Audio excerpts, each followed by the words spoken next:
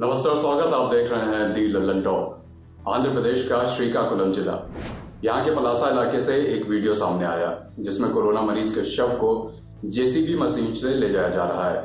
India today के मुताबिक 72 साल के बुजुर्ग की उम्र संबंधी दिक्कतों की वजह से मौत हो गई थी। वो नगर पालिका में सफाई कर्मचारी थे। एएनआई के मुताबिक मौत के बाद उन्हें कोरोना वायरस पॉजिटिव पाया गया था। आरोप है कि कोरोना पॉजिटिव पाए जाने के बाद रिश्तेदारों और पड़ोसियों ने शव को जल्द से जल्द ले जाने का दबाव बनाया। इसके बाद अंतिम संस्कार के लिए उनका शव जेसीबी मशीन से ले जाया गया। इसका वीडियो वायरल हुआ तो राज्य सरकार को भी इस पर प्रतिक्रिया देनी पड़ी। 2 नगर पालिका अधिकारियों को सस्पेंड कर दिया गया है। आंध्र प्रदेश के मुख्यमंत्री वाईएस जगन मोहन रेड्डी ने इस पूरी घटना पर दुख जताते हुए कहा कि जिम्मेदार लोगों के खिलाफ कड़ी कार्रवाई होगी। उन्होंने कहा कि यह अमानवीय है और प्रोटोकॉल का उल्लंघन भी है।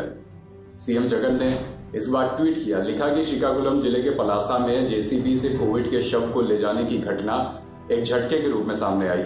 ये मानवता दिखाने का समय है। इस तरह की घटनाओं को और कहीं भी दोहराया नहीं जाना चाहिए। जिम्मेदार लोगों के खिलाफ कड़ी कार्रवाई होगी। इससे मिलती जुलती एक घटना 24 जून को इसी जिले में हुई थी, जब सोमपेटा में कोरोना की वजह से एक महिला की मौत हो गई थी। फिर उनके शव को ट्रैक्टर से ले जाया गया था। वहीं दूसरी तरफ टीडीपी प्रमुख और पूर्व सीएम एन चंद्रबाबू नायडू ने सरकार की आलोचना करते हुए ट्वीट किया, लिखा कि कोरोना वायरस मरीजों को जेसीबी और ट्रैक्टर से ले जाता देखकर चकित हूं। मौत के बाद भी वे सम्मान के अधिकारी हैं। जगन सरकार को इस तरह के अमानवीय व्यवहार के लिए शर्म आनी चाहिए। जिलाधिकारी जे निवास ने जेसीबी वाले मामले में फिलहाल जांच के आदेश दे दिए हैं।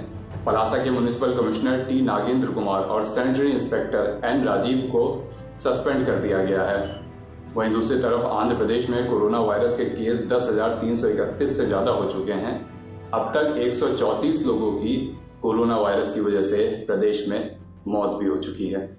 और भी खबरों के लिए, जानकारियों के लिए दी लल्लनटॉप के साथ जुड़े रहिए हमारे यूट्यूब चैनल, फेसबुक पेज और ऐप के माध्यम से। ये खबर लिखी है साथी निशांत ने और मेरा नाम है अभिषेक। शुक्रिया। दी लल्लनटॉप मतलब आपकी खबरें पढ़ने का एक्सपीरियंस बदलने वाली वेबसाइट। यूट्यूब और फेसबुक पर भौकाल काटने के बाद अब बारी है ऐप की। लल्लनटॉप ऐप जो लॉन्च होते ही कुछ ही घंटों में बन गया था नंबर 1। प्ले स्टोर से एंड्रॉयड ऐप इंस्टॉल कीजिए और जुड़े रहिए लल्लनटॉप खबरों से। अब एक ही जगह पर मिलेंगे पॉलिटिकल किस्से, लल्लनटॉप शो, चुनावी कवरेज, पड़ताल और आसान भाषा में। पाइए लल्लनटॉप की वीडियो सबसे पहले, फेसबुक और यूट्यूब से भी पहले। खबरें और वीडियो का आपको मिलेगा नोटिफिकेशन। बड़ी खबर हो या फिर हो किससे, सब आपके फेवरेट सेक्शन आपको हैं बताने। इतना ही नहीं, क्रिकेट मैच का स्कोर और इलाके में मौसम का जोर भी जानिए। आज ही गूगल प्ले स्टोर पर जाइए और दी लल्लनटॉप ऐप इंस्टॉल कीजिए।